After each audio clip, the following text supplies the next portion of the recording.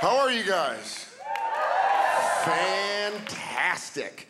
Let you know, in case you were wondering, I do not have children. I don't trust them. They have sticky hands and they're full of lies. You call it imagination, I call it bullshit. That's what I call it. I just don't. I don't trust them. For the main reason I don't trust them actually is just because their parents are my friends and they shouldn't be breeding. They're animals. And ultimately, that's the generation, like this new version, the 2013 model, no thank you. Because this is the generation that's gonna have to defend us against China. Do you feel safe? Feel safe knowing that?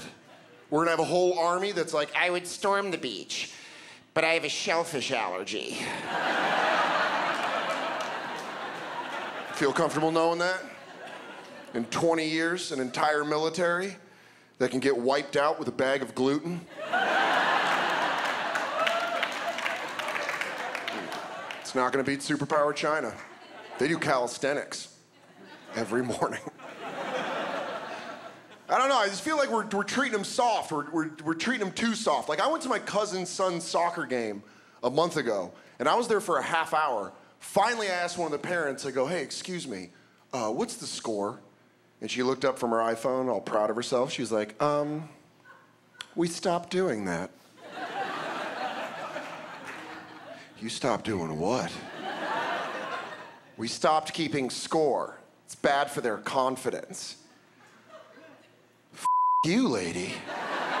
I got money on this game. You think I just showed up to a park on a Saturday for fun? I put 300 on that orange team. I got some dangerous people looking for me, and I need to make some money. Why are we trying to stop kids from losing? You're supposed to lose when you're a kid. If you lose enough as a kid, you don't grow up to be an asshole. That's what happens. Like, I played Little League football, and in 6th grade, my football team and I lost to another team 116 to 0. You don't even need to know sports to go. That's a messed up score. But I think it made me a much better adult because I learned about humility. Like, what if I would have won 116 to 0? I might be an asshole now. Or even worse, I might have grown up to be one of those guys who takes his shirt off like this. I might be one of those guys. I hate that guy. You're not supposed to have that much confidence. You're supposed to pull your arms through the sleeves and then turn off the lights before anyone sees your doughy torso. I don't do sit-ups, I got Netflix. It's way more fun. I don't know, I'm not really like an aggressive guy when it comes to like meeting women. You know what it is? I recently realized that I have a very medium sex drive. And that's okay. Do you know how awkward it got here when I said that? Every guy's like, I want to bang all the time. I don't know what this giant eunuch's talking about. Someone better get this sackless wonder off stage.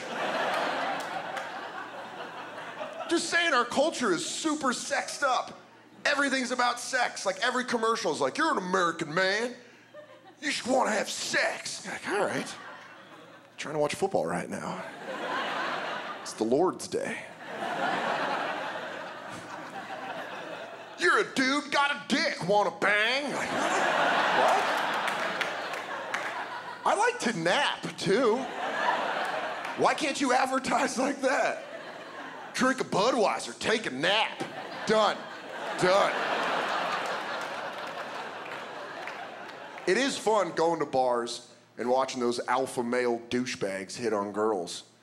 Just walk up with their tight Ed Hardy shirts on, just, I'm so full of That's why I'm all veiny. It's the trying to escape. It's silly. It's silly. They say silly shit. It's like, hey, babe, come home with me. I'll bang you all night. Gross. First off, who's got that kind of upper body strength? If you say a sentence like that, you're committing yourself to a 5-hour locked push-up. If I tried doing that, by minute 3, my arm would be doing that goofy, out-of-shape jiggle. Just like, I can't hold it. I can't hold it. You bang me. You gotta bang me now. Your turn. All I'm saying is, if you come home with me, the night might start with sex. Maybe. It's definitely gonna end in deep, deep sleep. That's how I hit on women. I'm like, you wanna sleep in, girl? Sleep in all day. Wake up, smoke a bowl, go back to bed. I am lazy. I don't know, I think it might be time to cut back or stop smoking weed. It's been a good run. I'm just not I'm not into it the way I used to be. Like when I first started smoking weed, I was very aggressive about letting everyone know. I was like, smoke weed every day. Smoke weed every day. And now I'm almost 30, I'm like, yeah, I smoke weed every day. It's kind of a problem. I have no motivation. God knows where my keys are.